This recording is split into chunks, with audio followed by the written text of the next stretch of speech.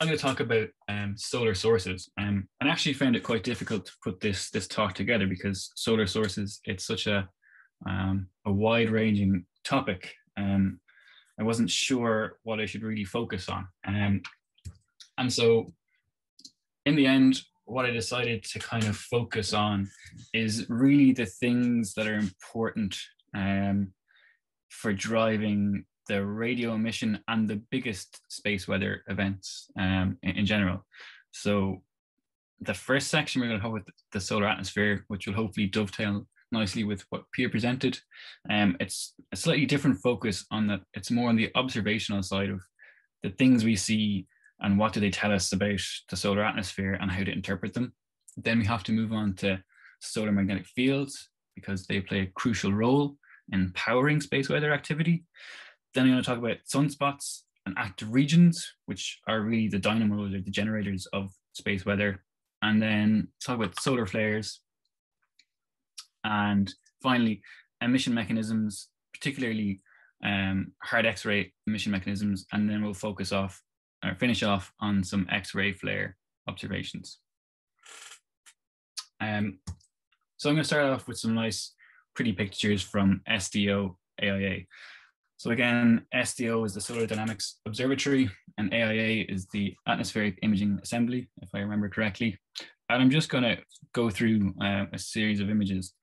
And before I go much further, I just want to ask, if I was to show you this image, would you think that this was a particularly active day on the sun or a particularly inactive day on the sun?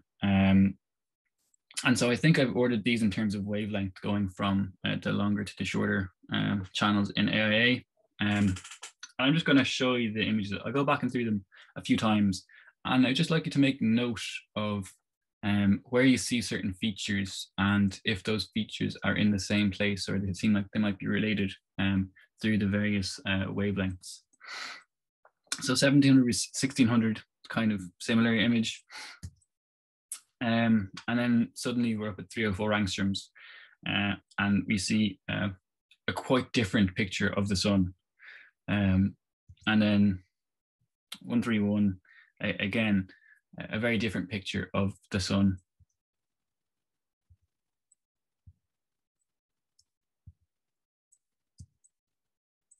Until finally we get to 94. So key thing I want people to take from this is that depending on which wavelength you look at the sun, you see a very different picture. And there's clearly some correlation between features we see in one wavelength and how they relate to features in different wavelengths. And in terms of activity, when I showed you this first image, it's very difficult to tell. If you're familiar with solar observations, you might say, okay, there's something going on. But this was actually that day, the same day that Peter showed earlier on, of the most recent largest X-class flare that we've seen. And you can see that same loop system over here. And then finally, I couldn't get the HMI continuum image that I wanted for the right date because HelioViewer was down. But then this is a continuum image from 6,000 angstroms. So if you went outside with a solar telescope or with a solar filter and binoculars, this is the kind of image you would see. And again, I think that doesn't look so interesting, or doesn't look like it would really produce an awful lot of activity. So some questions that we need to answer is basically, why do the wavelengths look so different?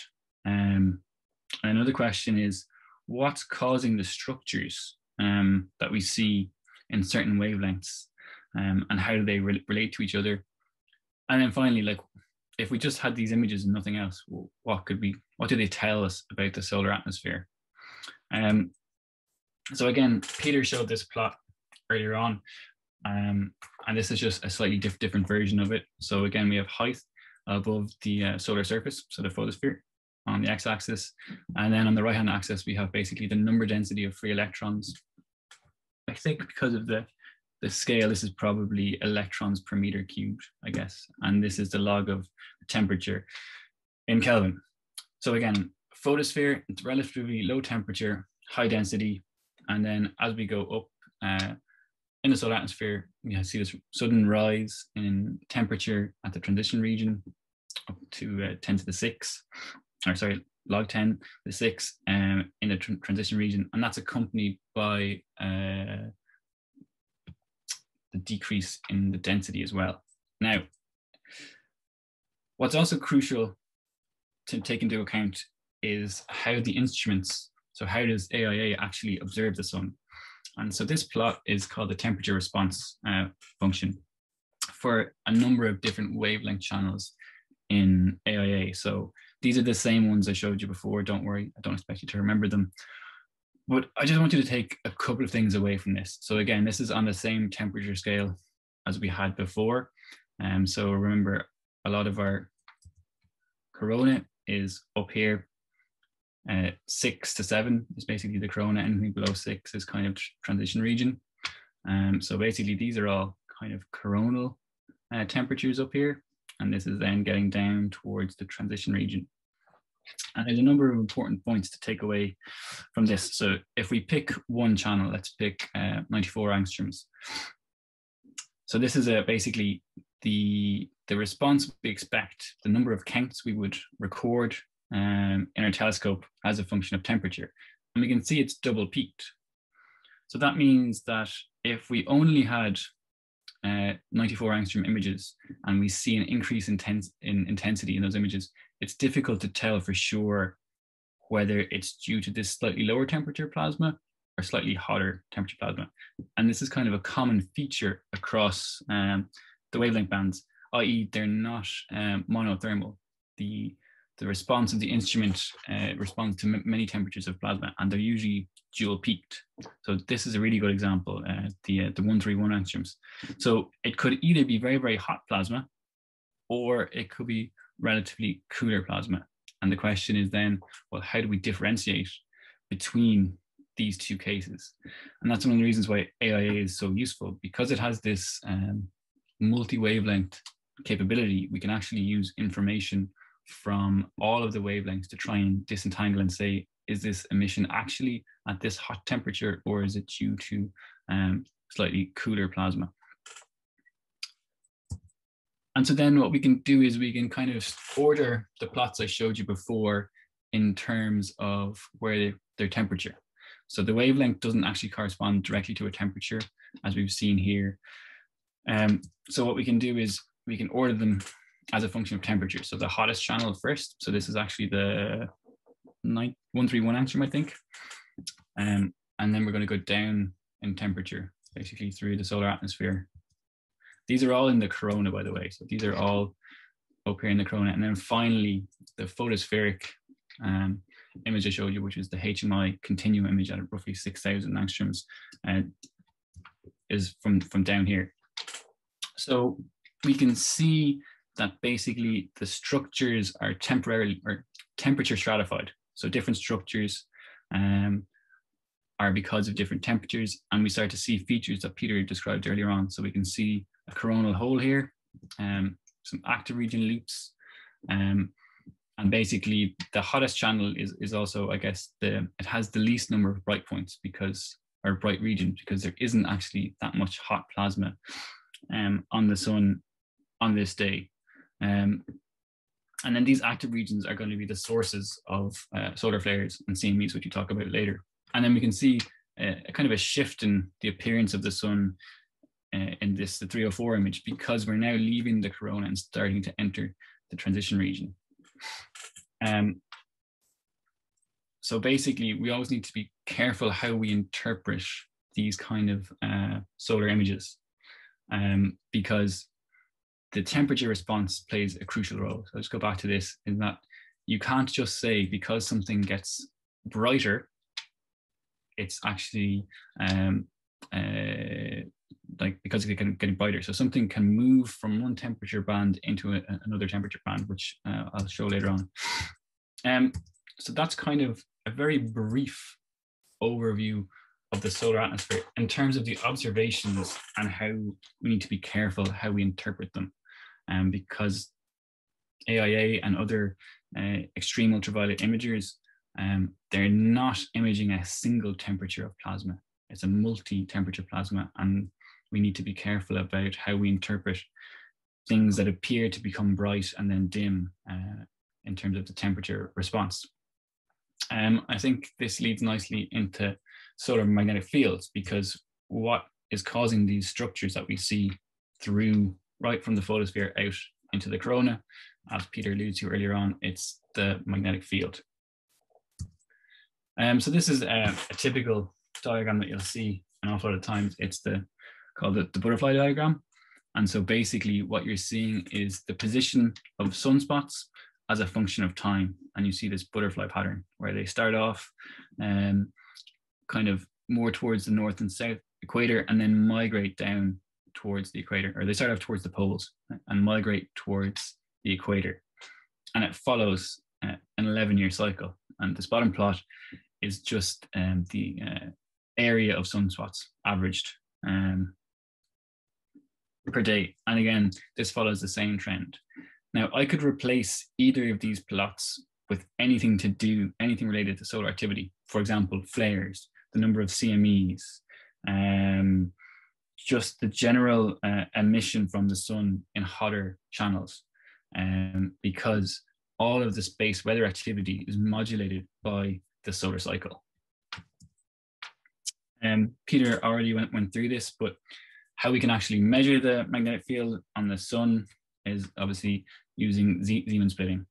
So again, this is just a really old observation. I don't actually think this is from 1908, but it was Hale who first used a spectrometer to look at a sunspot and found that, yes, in the center of the sunspot, there are large strength magnetic fields. The key thing about the Zeeman effect is that the change in energy, or effectively wavelength, of the emission is proportional to the magnetic field. So it's a direct measure of the magnetic field of the sunspots. And we can see this is just a slit of a spectrometer put over a sunspot, and then we see the spectrum, and we see in the middle of the sunspot, the two lines are split, which is exactly what we expect from Zeeman splitting. And then Peter already showed this, but this is now a modern magnetogram. So this is from STO HMI.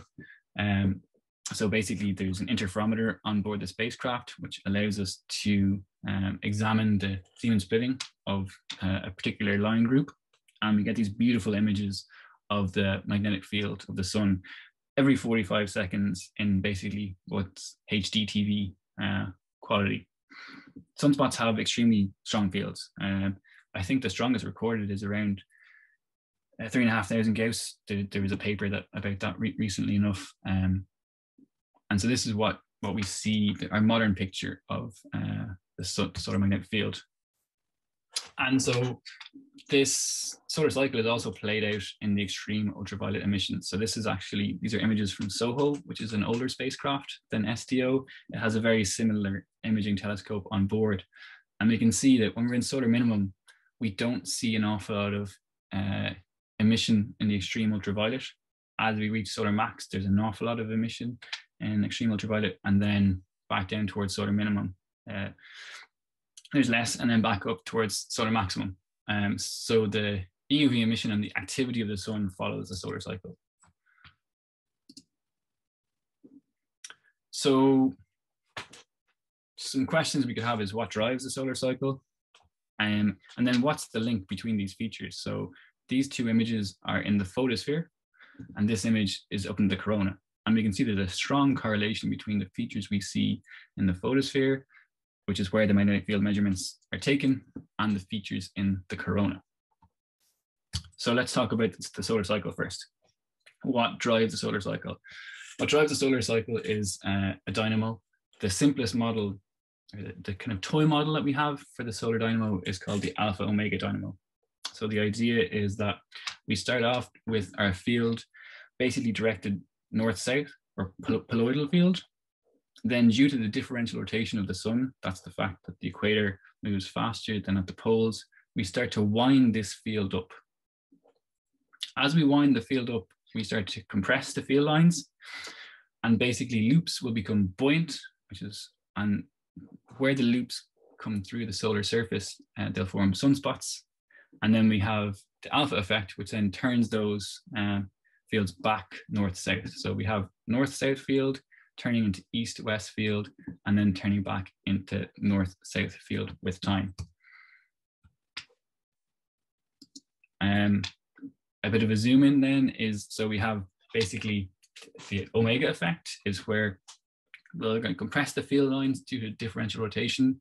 They're going to become magnetically buoyant because of the increased magnetic pressure. They're going to rise through the photosphere. Where they do that, we'll see sunspots and extend up into the corona. And then due to solar rotation, there'll be an effective force on these, the Coriolis force, which will then try and turn these field lines back north-south. So this is the process which drives the 11-year cycle of the sun. I should note that this is a very simplified model, and we don't really fully understand how this works in terms of numerical modeling and simulating. It's very hard to get stable dynamos. And then, as Peter showed already, so we can use these magnetograms and our knowledge of MHD to then make extrapolations of what the magnetic field should look like in the corona. And we see a really, really good correspondence, or we see the correspondence, we see why the structures in the corona look like they do, because they are basically following the magnetic field lines. And so this is just a PFSS model, which, as Peter said, assumes a potential field. So there's no currents, there's no free energy to actually drive magnetic reconnection. And that leads us on to a really, really important plasma parameter, or parameter in general, for solar physics. And that's the plasma beta. So the plasma beta is simply the ratio of the gas pressure to the magnetic field pressure. And here in this plot, I'm just showing how plasma varies as a function of height. And so we can see in the photosphere and below, it's a high beta plasma, often known as frozen in. What this means is that the field lines will follow the flow of the plasma, or they're tied to the plasma flows. Then as we move up into the corona, we become into a low beta regime where the magnetic pressure dominates. And in this case, the plasma is confined to flow along magnetic field lines. And that's exactly what we're seeing in the coronal images. Plasma is confined or constrained to flow along the magnetic field lines. But down in the photosphere, where we have all this turbulent motion and shearing, that's not the case. So here, the flows dominate, and the flows can then impart energy into the magnetic field, which can later be released as solar flares, which we'll see later on. So that's just a brief introduction. I mean, it's a topic of a PhD in itself, but the most important facts are the dynamo. The dynamo is what powers the solar cycle and also powers space weather events. So now we can move on to sunspots and active region. So first, just a definition. Again, these things were first viewed in visible light observations from the ground. And basically in those type of observations, sunspots appear as dark regions on the surface of the sun. And because that's when they were first observed, we've stuck with that definition of a sunspot now. Active regions are generally groups of sunspots. And NOAA, which is the National Air and Oceanic Administration in the US, assigns active region numbers basically as soon as there's at least one spot in a group. Generally, active regions have more than one sunspot. And it's these active regions that are the source of the largest flares and CMEs. And so what do they look like? I had to show some DKIST images. So DKIST is the next generation ground-based telescope, solar ground-based telescope. And it obtains these simply fantastic images of the sun. So this left-hand image is kind of a large portion of the solar disk. And I think this was taken at 650 nanometers, if I recall correctly. And you're seeing this convective motion, so the bubbling of the convective motion. And if you've ever seen simulations of what this should look like, they basically look exactly like this. These are fantastic observations that really confirm we have a good handle on at least the convective motion part of the photosphere. So that's how the fluid comes up, cools, and then goes back down. So it comes up in these bright areas and flows back down in these dark channels. It's just simply... Hey, what's the resolution of those images? I think a single pixel is 18 kilometers. Wow. Okay. I think I'd have to Seriously go and small. double check, but yeah, it's like unreal. And so then the right hand side image would be a zoom in of this. It's a much smaller region, and it's of an actual sunspot. And so in this case, sunspots are typically, the size of the Earth and larger. So this is a really, really small sunspot. This was obviously made by some US colleagues who put the US in there as a scale bar.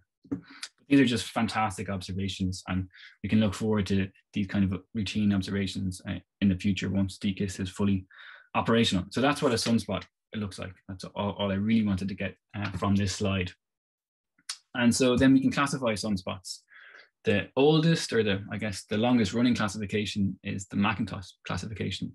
So they look at white light images. Why? Because we've had white light observations for the longest amount of time. And they're basically classified in terms of three components. Z, which is how far it is apart in a longitudinal extent. P, which gives you basically the type of the largest spot. And then C is basically how full, or what's the complexity of the filling of the region. And that gives you basically a 3-letter designation. But more recently, they started using the Mount Wilson classification, or a magnetic classification, because we discovered the Zeeman effect, and we could actually measure the magnetic field of sunspots. This is a somewhat simpler classification. Basically, simple spot on its own, a pair of spots. That's a designator which you can add to other designations, which just says it's complex. And then delta is another kind of specifier which says that we have opposite polarity umbrae in a single penumbra. What does this tell us? Well, so active regions are the first indication of solar activity. If you look at an image of the sun, a magnetogram or a visible light image, and you don't see any sunspots or active region, the likelihood of having a large flare or a large CME is extremely small. Generally, we have this trend shown in the right that basically large, more complex active regions give larger flares. So what this is showing is the sunspot group area versus the maximum X-ray flux, and then the classifications is basically given by the legend. And so we can see that these beta, delta, gamma regions, so they're really complex regions, give us the biggest flares, and they come from really large regions. So again, basically large, complex active regions give us the largest flares. So there must be some relationship between the complexity and the amount of energy stored in an active region to the size of the flares. And then another thing is that generally flaring rates typically follow the solar cycle in general. However, there's a tendency for the largest flares to actually be in the declining phase of the solar cycle. And so again, I just want to zoom in on an active region. This is actually that active region that produced that large X-class flare that Peter talked about. Everyone talks about it because it's just such a beautiful example of the standard flare model and what we expect. And I took these images from Solar Monitor, which is a website that we maintain. And again, it's just to tie down this link between the white light observations, which are highly correlated to the magnetic field observations, which then propagate, or basically these tell you what you should see in the corona. So if you imagine your field extrapolation on top of this, we would see these kind of loops. And so what does that have to do with flaring? Well, there's only one movie in this because I find that they don't really do too well over Zoom. So I hope this one is clear enough. It should play in the background a couple of times. So what you're seeing here is basically some magnetic field observations through time. The thing that will pop up in here in the top left is basically the flare class. So flares are scaled by classification, X being the largest, C being smaller. And these are a number of properties that we can extract. Don't worry about what they are too much, but basically properties. Sorry, we can. Kane. Can I just? What's the reference for that movie? I you know don't. What the paper is, or where did you get that from? I do have it. Hold on.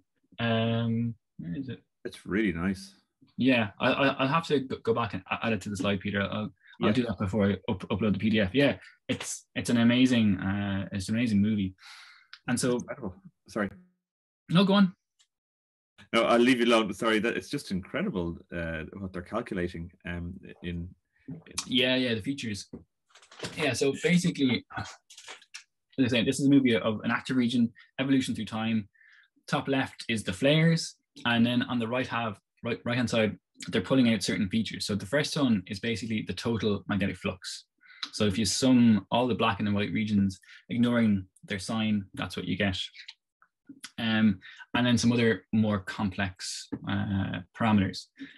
The basic idea is that if we want a solar flare, we need to store energy in the magnetic field. Since we can't directly observe the magnetic field in the corona, the magnetic field in the photosphere is our best bet for trying to understand this. And that's exactly what we're seeing here, is that when we have a complex active region, in order to power a flare, this means that there's going to be non-potential magnetic fields. So before, Peter spoke about potential field extrapolations. That's where we assume there are no currents, there is no extra energy stored in the magnetic fields.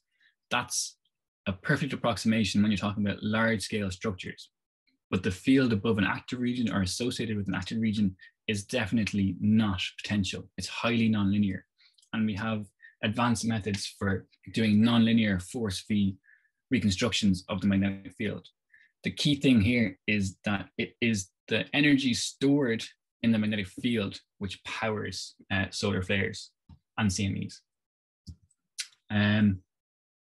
Okay, so now we've kind of covered the solar atmosphere at a high level, magnetic fields again at a very high level, and sunspots and active regions. Again, you could spend hours talking about any one of these topics on their own.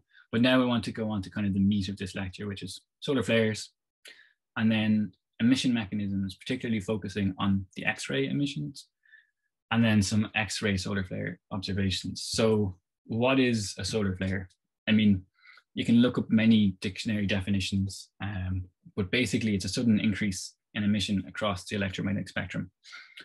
It can be associated with particles as well and other things, but the main, I guess, component is just increased emission in the EM spectrum, in particular in the X-ray regime. And then just to complete the picture, Richard Harrison will talk much more about CMEs on Wednesday, but CMEs are then a related phenomenon to flares.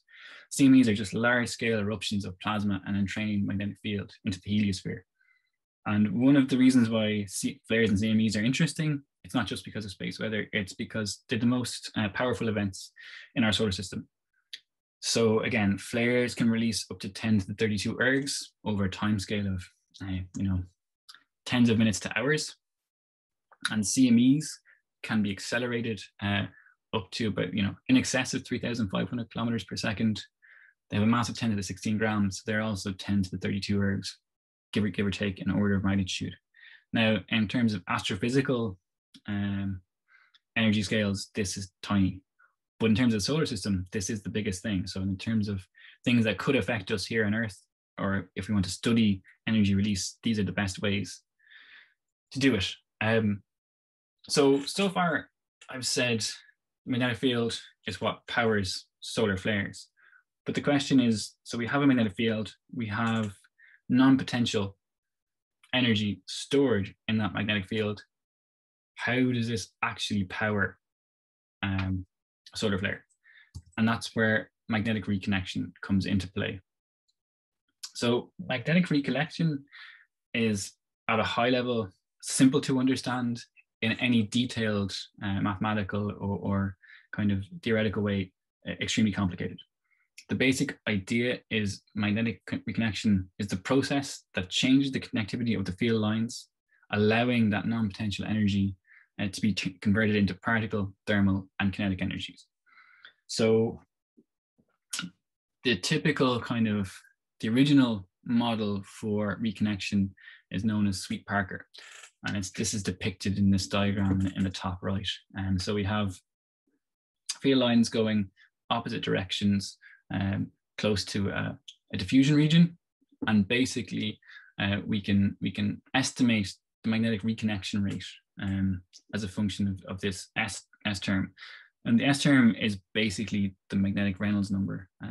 It doesn't matter too much, but it's related to the magnetic field strength. and the diffusivity of the plasma, which Peter mentioned in his MHD equations. The problem with this first model was that when you fill in typical values for a solar flare, you get a reconnection rate of 10 to the minus 7, which is way, way too slow to actually power a flare. And it would mean that flares should last days to weeks instead of tens of minutes to hours. So there was a problem, and that's why they came up with this, the PECHEK model. So in the PECHEK model, they've just basically changed the configuration of the diffusion region. So it's now much smaller. But the crucial thing about this is that in the PECHEK model, we expect to have shocks and outflow jets from the reconnection region. So it allows us to get a reconnection rate that's probably fast enough to power solar flares, but it also gives us additional mechanisms to accelerate and heat particles, which is a major thing that we see in solar flares. James, can I ask a question? Is the only thing that differs between the Sweet-Parker and the PECHEK model the size of the diffusion region? Essentially, yeah. I mean, so when you go through the equations, there's a whole family of solutions, actually, I should say. So Sweet-Parker and PECHEK are specific solutions due to the geometry of the diffusion region, i.e. the ratio of the length to its width. And so, yeah, I mean, the only change that I'm aware of is that they're changing this geometry. But when they do this change in geometry, because you're now no longer limited by basically the mass continuity through this region. So if you think of, if you have a large region, a large inflow region, a small outflow region, you're limited by how fast you can get stuff out of this region. And that is actually what causes this low reconnection rate. It's the limit of that you can't get stuff in as fast as you can get it out. Whereas in the PECHEK model, we can get material in as fast as we can get it out. But the actual size of the region where reconnection happens is much reduced. So then you have to explain where you get your particle acceleration, and that's where the shocks come in, because obviously shocks are very efficient particle accelerators. Okay, thanks. And then, yeah, this kind of leads on to what I was saying, is that if we have a reconnection region in here, we expect basically outflow jets, and we expect fast mode shocks at the end of these, and then slow mode shocks at the side of these. And this is really interesting because we can now go and look at observations of flares and see, do we see evidence for these type of structures? And if they do, what does that tell us about what's happening in the reconnection region? And this leads me nicely into the standard flare model. So the standard flare model is actually a product of a number of authors over a number of years. And it's not really a model in the numerical sense or analytical sense. It's a model in terms of it describes all of the observable characteristics and features of a solar flare, and it explains them in terms of reconnection. And so this is basically the standard flare model. So I've just got a couple of different images. One is from one of the original papers.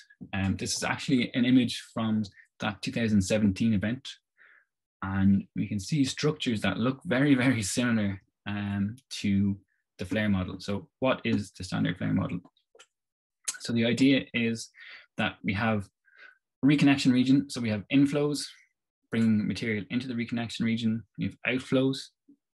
And then these outflows, we produce hard X-ray sources at the loop tops. We don't often observe these, but what we do often observe is hard X-ray foot points. So we have fast electrons are accelerated by the reconnection. They then propagate down the magnetic field, because remember, we're in a low beta plasma, so the particles are constrained to move along the magnetic field. They then interact with the solar surface of the chromosphere, produce X-rays, and also heat the plasma. And then this heated plasma fills up this loop and produces thermal emission. So that's kind of the sequence that you should have in your mind in terms of timing. So we have reconnection, which we can sometimes observe in certain conditions, giving rise to hard X-rays. Those accelerated electrons then propagate down the magnetic field lines and interact with the foot points to produce hard X-ray foot points. And then at the same time, this interaction is heating the plasma in this region, and then we get hot plasma filling this flare loop.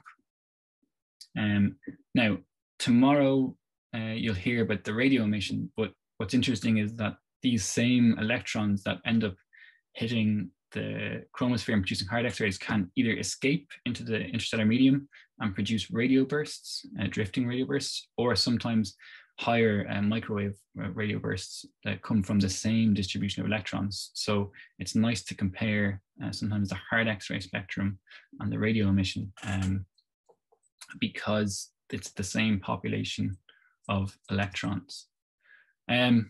So I'm just showing the same picture of our standard model, and then in the right I have kind of a mini time series or showing you the sequence of events. So basically one of the first observational signatures that we can think of that we sometimes see is hard X-ray loop top sources. And the star is there because we don't often see them. However, this is most likely due to an instrumentation limitation. Basically, the foot points are incredibly bright in X-rays. This is incredibly dim. So you need an instrument that has a really, really high dynamic range. And unfortunately, as good as our X-ray instruments are, they often don't have high enough dynamic range to observe this bright source. The only time that we can do this is when the bright X-ray foot points are actually occulted by the solar disk. So these are on the far side of the edge of the limb, and we don't see the bright emission from the foot points. We can then sometimes image or detect this faint hard X-ray loop top source. So this is due to the acceleration of the electrons. Then the electrons propagate down the field lines, interact with the chromosphere via bremsstrahlung to create hard X-ray foot points. In this process, they're going to heat plasma, and basically this heated plasma will then expand into the thermal loop. And this is played out in these time series plots. So we see the highest energy electrons, i.e. the gamma and X-rays, basically immediately. Then slightly later, we see the soft X-rays because these are coming from the thermal loop. So we have to actually heat the plasma. It has to expand to fill the loop before we start to see the soft X-rays. I don't want to talk about the radio too much because Owen's going to cover this tomorrow and the other speakers. But sometimes we see radio emission that's directly tied to these same particle distributions, and other times from electrons that are accelerated out into the heliosphere, or also from CMEs and CME-driven shocks. And then also you can detect particles in situ at Earth and other spacecraft, again, which are related to the flare accelerated particles, but the ones that escape from the sun. Again, I've tried to avoid movies in this talk because I find that they don't do a great job over Zoom sometimes. But this is the same SUVI data that Peter showed you earlier. So SUVI is an instrument on board the GOES OR series of satellites, and it has a really, really wide field of view. And again, it's an extreme ultraviolet imager. And what I'm showing you here is that famous event in a sequence, basically going left to right and then down.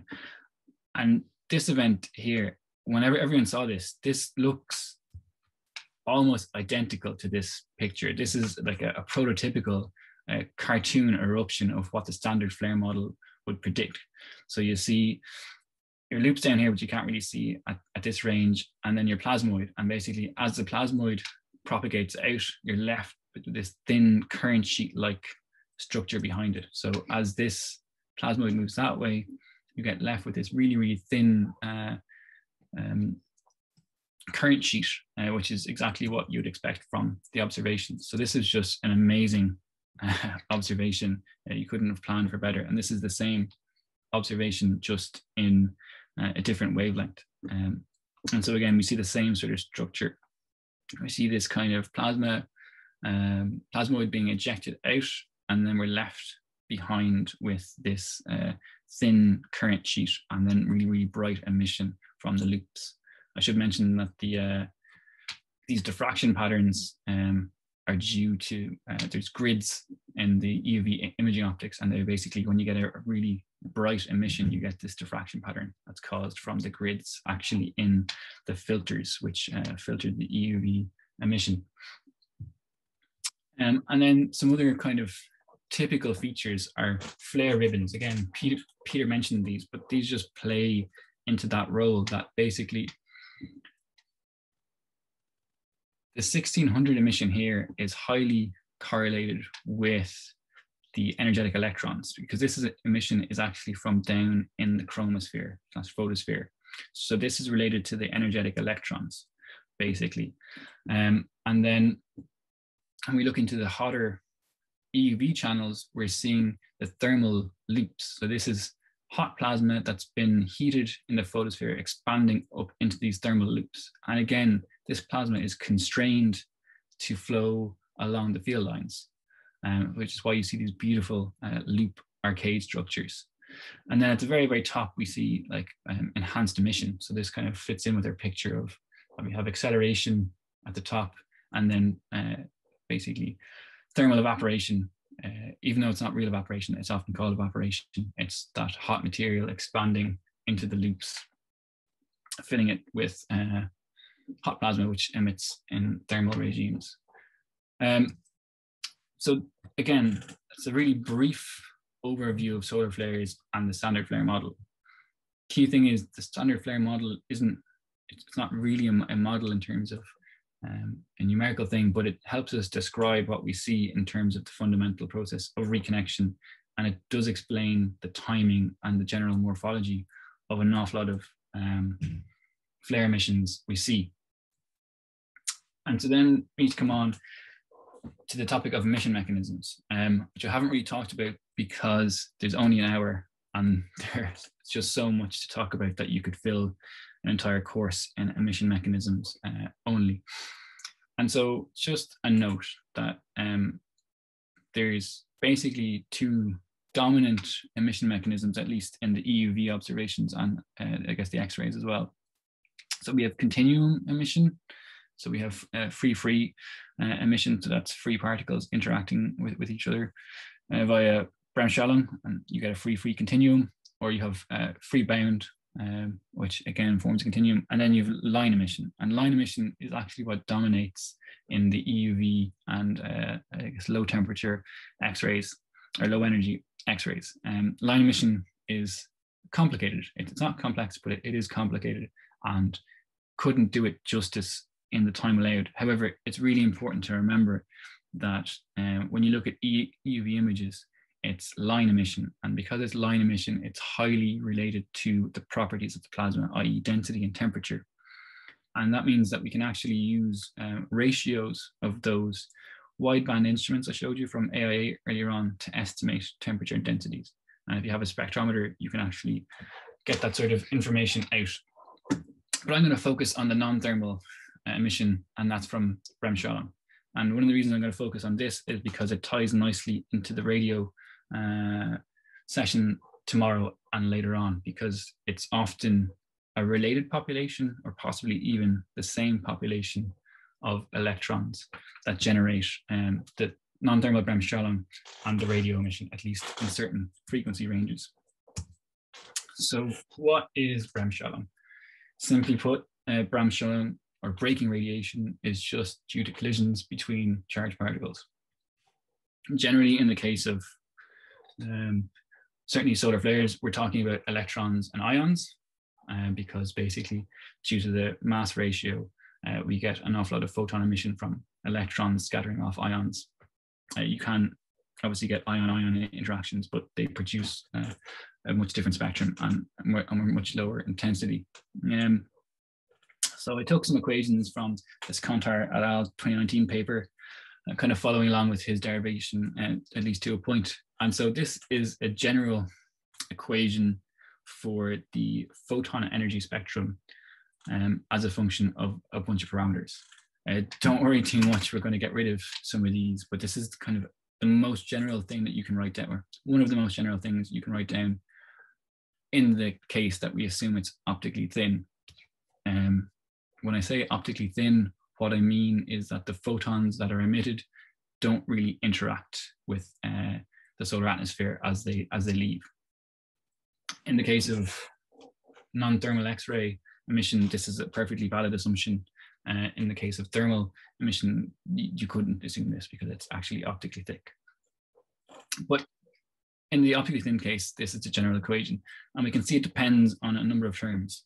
So the local plasma density, so that's the plasma density where the photons are being emitted, the electron distribution, so that is the distribution of the accelerated, generally non-thermal electrons, and Q. Q is the Bremsstrahlung cross-section. It's interesting to note that the cross-section is a function of the photon energy. So basically E here is a photon energy, and the capital, or epsilon, is a photon energy, and capital E is an electron energy. So it's dependent on both the photon that's emitted and the electron energy. And then basically this is an integral over a line of sight. We can make some simplifying assumptions and get a nicer equation. So if we only look at photons that are initially emitted towards an observer, often this is called no albedo. We don't consider photons that are scattered off of the photosphere. So it's only electrons that are emitted towards the observer, and we integrate over the angle subtended by the source for an observer at a distance or away. We get this equation, which is in units of photons per second per keV per centimeter squared. And this cm squared is now your detector area. So obviously if you have a larger detector, you detect more photon flux. And so again, we have our plasma density, we have our electron distribution, and our Bremsstrahlung cross-section. So if we choose f of E to be a Maxwell-Boltzmann, i.e. a thermal distribution, what we find is that the photon flux that's emitted is proportional to basically the density squared, and then a Maxwell-Boltzmann-like term, not surprisingly enough. And in the power law distribution, it's not. It's basically proportional to the number density times the volume, and then the power law function. So we have different choices that we can make now. One of the first things that people did was look at the so-called thin target model. How are we doing for time? Okay, right. Yeah, the thin target model. So what they did was they took this equation and basically they integrated it spatially and looked at a single instant in time. And you can do this and you get an equation like this, where now basically if we assume an electron distribution, we can calculate the intensity of photons that we expect. Crucially, there's a dependence on n, where n is the density of the plasma. It's taken outside the integral because we've integrated over our spatial domain. This is only really valid in certain conditions, and particularly it's good at loop top sources, but it's not really valid for the hard X-ray foot points. So they came up with a second model called the thick target model. And so the idea here is that the electrons basically lose energy to the background medium. So in this case, the electron distribution is whatever it is at a certain time, and that will give you a certain photon spectrum. With the thick target model, what we say is that there's an initial electron spectrum that's injected. However, this interacts with the background plasma and loses energy to this spectrum, which is much more appropriate for the foot points, because we assume that we have high energy electrons propagate down into the photosphere, and they don't just interact once.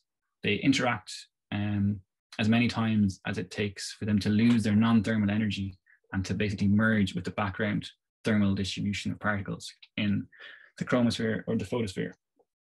So again, we can do the same trick here. So we can spatially integrate, and we make an assumption that our observing timescale is long enough for the electrons to radiate all of their energy and become part of that background Maxwell-Boltzmann distribution. And so then we have an equation like this, where this nu can be written as this, and then we can write down an equation for this energy loss term. And basically, if we sub this in here and then this into this and rearrange some stuff, we get to this equation. And so basically, it's a double integral, 1 over the photon energies and 1 over the electron energies. And it's not related to the source density. So there's no density term in here, which is kind of interesting, but it drops out because basically we have a 1 over n of or and n of or. And so it means that the thick target is independent of the source, of the source density background. And so now we have 2 equations. We have one for our thin target model and one for our thick target model. That's great. What can we do with it? Well, essentially, we can measure the photon spectrum. If we have an X-ray spectrometer, we can measure this. And ideally, what we want to get out is the electron distribution, depending on whether it's a thin target or a thick target. However, it's really difficult to do this. It's a underdefined matrix inversion problem, basically.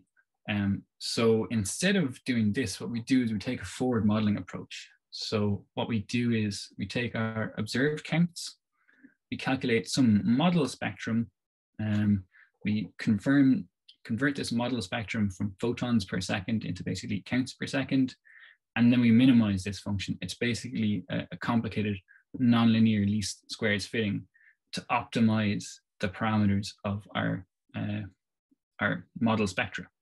And so in this way, we can get at the electron distribution from our measurements. And in the case of the thick target model, we've got a couple of parameters. They don't really matter too much. We have the slope, so basically the power law index. We have a break energy, which is sometimes important, and then we have the slope above the break energy, and a low energy cutoff and a high energy cutoff, essentially to make sure that we don't try and integrate a power law to infinity, which you can't do. And so this is then a model photon spectrum that we get out. We can then convolve this with our spectrometer response to get it into counts, and then we can actually fit this function to find these parameters, which is exactly what we want to do. So again, that's a quick overview of Bremsstrahlung, particularly in terms of non-thermal emission. And why do we want to do that? Well, because we want to look at X-ray flare observations and see, can we turn the observed spectrum or observed information to get at the electron spectrum. So there's generally 2 types of X-ray observations. We have soft X-rays, or SXR, kind of arbitrary definition that they're, they're low energy, typically less than 20 keV, and these are emitted from thermal electrons. So it's their Maxwell-Boltzmann distribution. And then we have hard X-rays, HXR, which are generally higher energy, and the key thing is that these are from non-thermal distribution of electrons. And so on the right, then I have GOES observations. So these are soft X-rays, and then RESI observations, which have soft and hard. But we can see that there's a definite component of high energy hard X-rays here. And so with RESI, what we can do is we can take a time interval, and during this time interval, we can compute the spectrum. And that's what I've done here. So this is just an example of a RESI spectrum. So it's the photon energy in keV versus the number of photons, basically per square centimeter per keV per second. And so what we can do is we can then do that process I was just saying. We can basically fit this observed spectrum to a model, and then the model parameters give us an idea of the non-thermal electron parameters.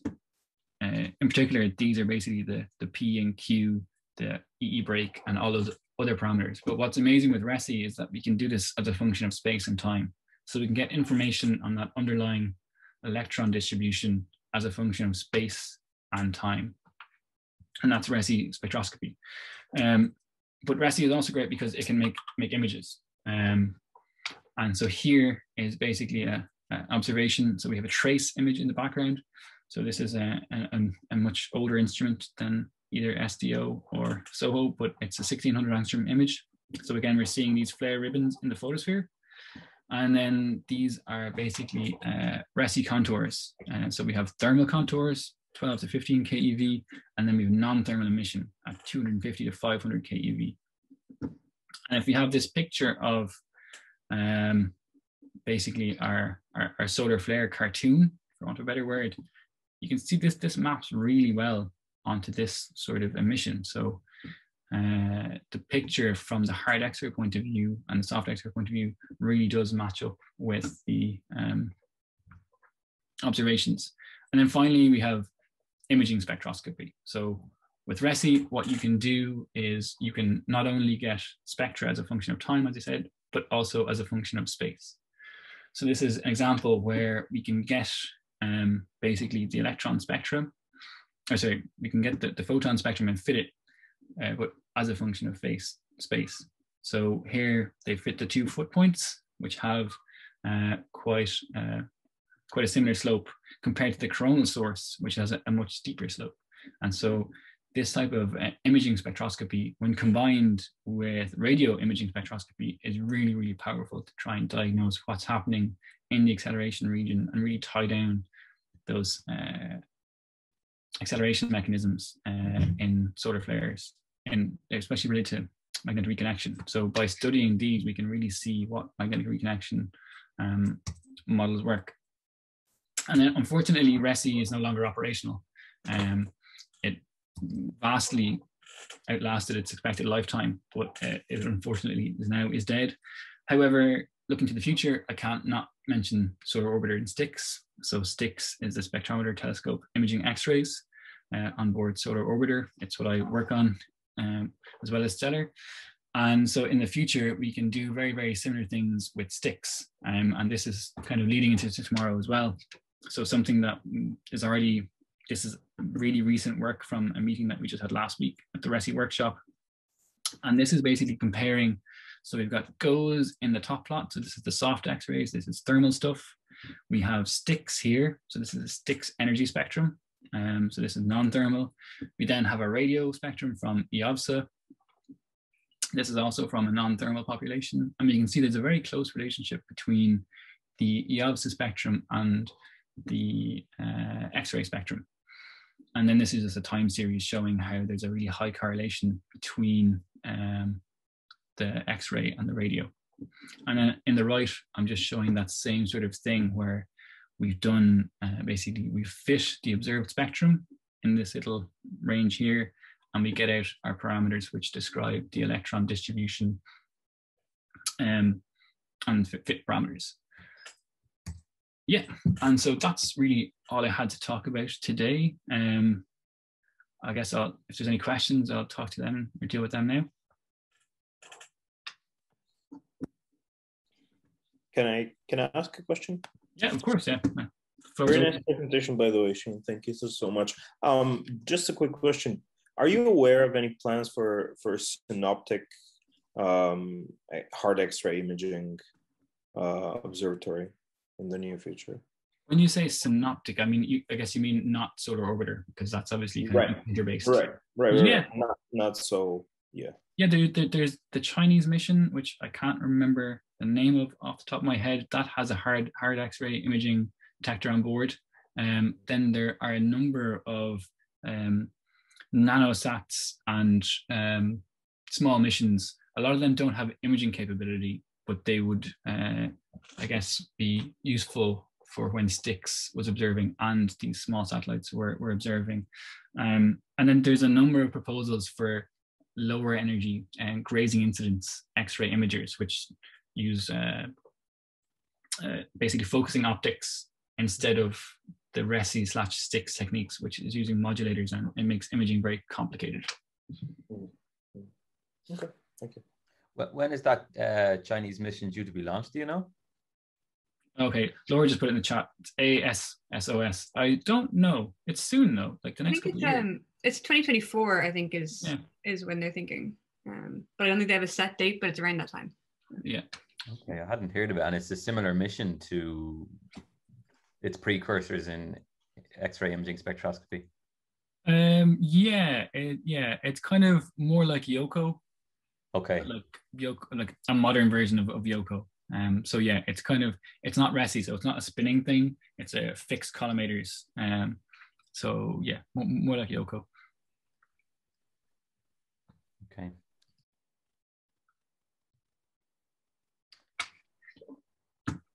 Any more questions from students? No. When you showed that current sheet, Shane, that really famous event from 2017, I mean, that's bigger than the actual current sheet, yeah? What's the size of the current sheet versus the thing we see, which is the emission around it? Oh yeah, I mean, obviously the thing we see is much, much bigger than the current sheet. The current sheet would not be resolved in any EUV images. I mean, I think we're talking about what, tens to hundreds of kilometers for a current sheet across, maybe. Whereas those pixels are many hundreds of kilometers across at the best. So yeah, we really don't resolve the current sheet itself at all. But the idea is that that emission that we see in that fine structure is from the current sheet, but it's not resolved completely at all. Okay. Yeah, I guess people go mad when you call it a current sheet. It really should be a plasma sheet, right? It's just hot plasma. Yeah. It looks like what you might expect a current sheet to look like, but yeah, it's definitely not definitive. Do you ever see Turing mode instabilities? They're just too small.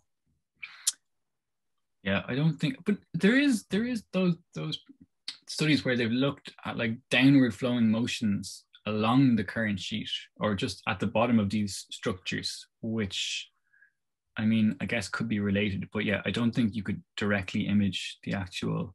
I guess your Turing mode, the blobs along your, must be of the order of the length scale of the current sheet, so they're tiny.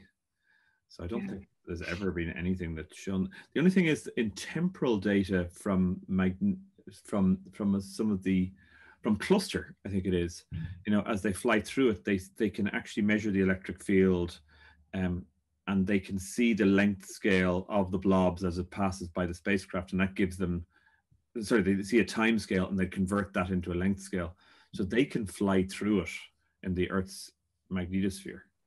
Yeah. Isn't there that thing that like drifting pulsations could be a signature of these things? I was just about to say, radio is probably the only domain where people attribute something in the data to the Turing mode instability. Well, maybe in X-rays as well. When it's something pulsates like that, they always say it must be from some sort of Turing mode. But I know they've definitely looked at like the variation of the reconnection rate in terms of magnetic islands and what that would mean for the size of the islands that you'd have to have. But again, that's based on times rather than actually spatially resolving them. Sure. Yeah. I mean, in radio, we have, I think Owen saw it, this image of a type 4 radio burst with LOFAR that really looks to mimic a sort of a current sheet scenario where you have on top of the loop this elongated source. And you can see in the dynamic spectra that there are many fine features with some periodicity. So maybe, I don't know, Owen or... What event was that, Pietro? Let me think. I think it's in 2014. We're preparing just some images with one of the students, but I showed you some time ago the video, the movie. Yeah. I'll share again maybe, but it could be a further investigation there. It's a very nice event, and especially adding the information on the polarization. That's for sure something that the radio can help there. Okay, and these were observed in LOFAR, yeah?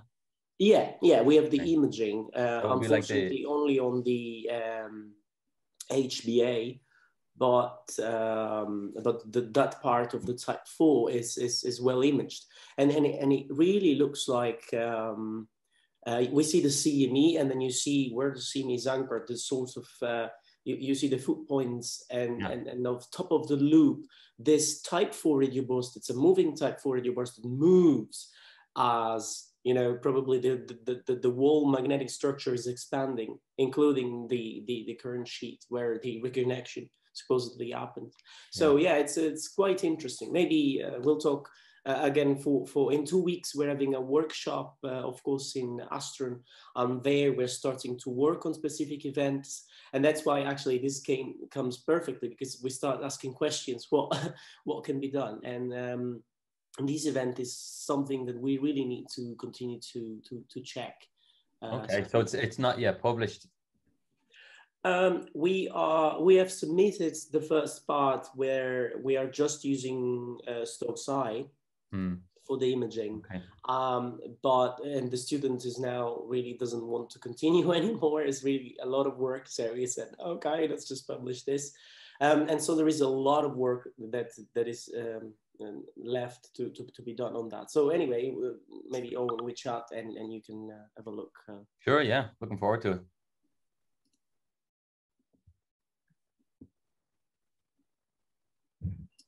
Okay. I guess, is there, well, we're a good few minutes past now. What do you think, Shano? Should we probably for lunch? Break for lunch, get everyone get some food. Well, our lunch, oh, those are 2 hours ahead of us. Yeah. Afternoon snack, I don't know. Yeah, your guys' afternoon snack or lunch. Yeah, so what time do we reconvene at? 1:30 Irish time, so in 40 minutes. Yeah. Or 50 minutes. Okay, great. I'll actually stop the recording now and then see you in 50 minutes. Yeah. All right. See you soon. Right. Thank you very much. Thanks, guys.